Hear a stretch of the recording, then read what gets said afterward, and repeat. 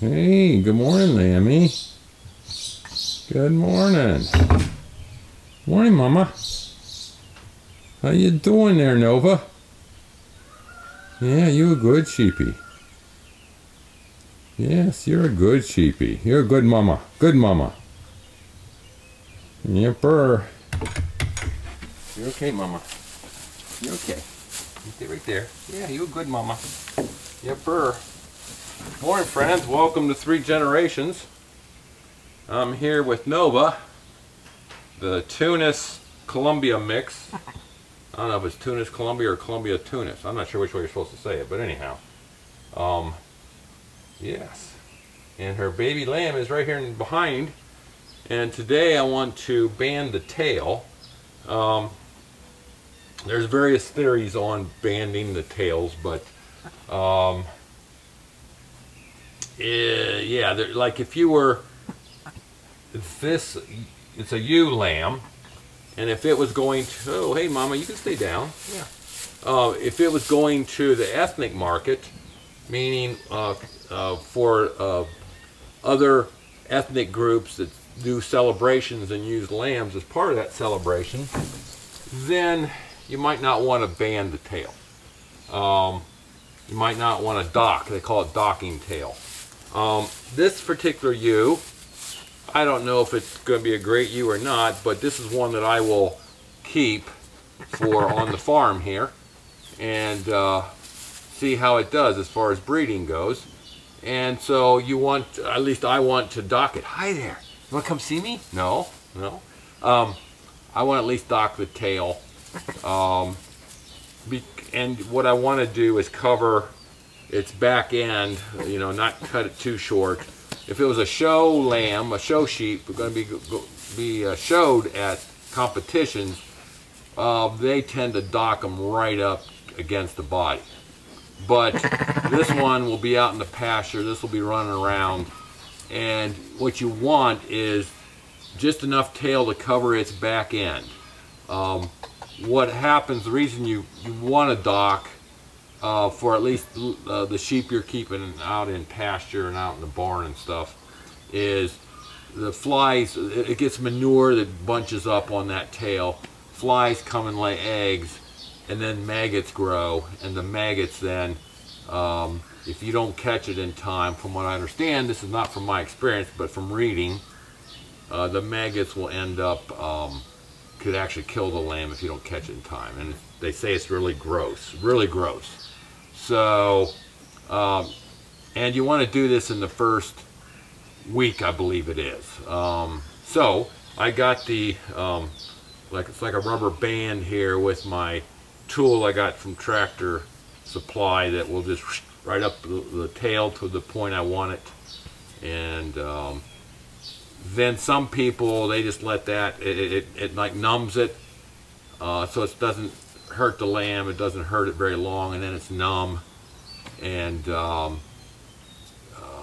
then some people will take a knife later and cut it off once a couple, 3 days. Others just let that die, and eventually the tail just falls off. So I'm not sure which one I'm doing, but because I'm keeping the lamb, I'm going to dock the tail. Now the other lamb we had almost 2 weeks ago now, I guess Tuesday it'll be 2 weeks. That one's a male, and I don't plan on keeping him, but I am hoping to maybe find, I'm going to try to keep him as a pure lamb.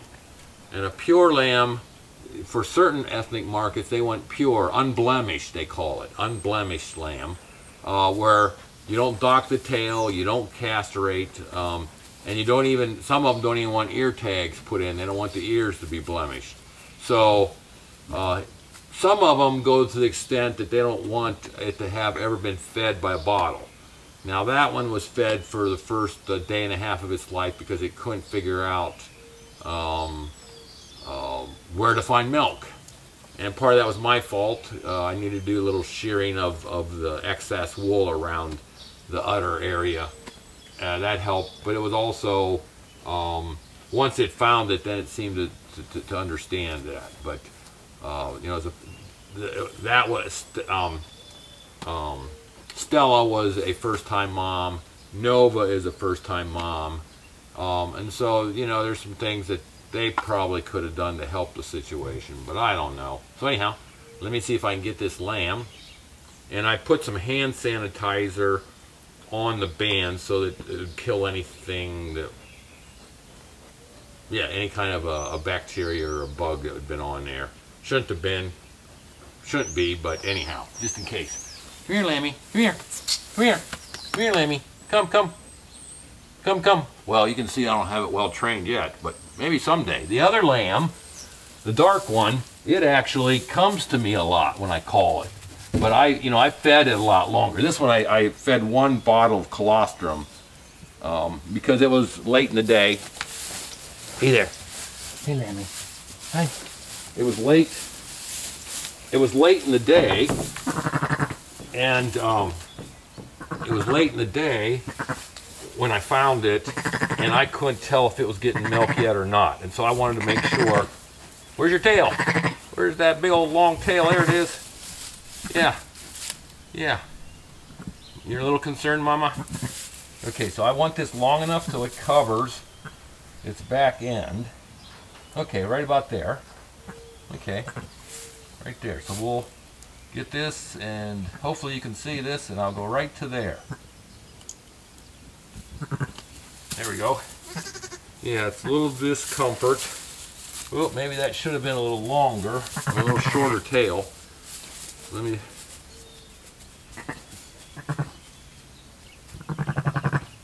Yeah, it's making it jump around a little bit. They say to wait... Hey there, come here. Come here. Yeah, come here. They say to wait a day or two to let mama and baby bond before you add the distraction of the tail. But anyhow, I wonder if I shouldn't try to move it up a little further. Let me see if I can do that. Here, Lammy. Come here, Lammy. Let's see if we can move that up a little, okay? Shall we see? Let's just see if we can. It may not be. I may have, may have learned the hard way here, but yeah, it's going to be tough. That's going to be tough. Okay, we'll live with that. We'll live with that. Alrighty. You guys have a good day. I was talking to the sheep, but you guys too have a good day. And I'll catch you later. Thanks for watching. Blessings. Bye. Yeah, Lammy. You a good Lammy. You a good mama. Yes, you a good mama. Yeah. Good mama.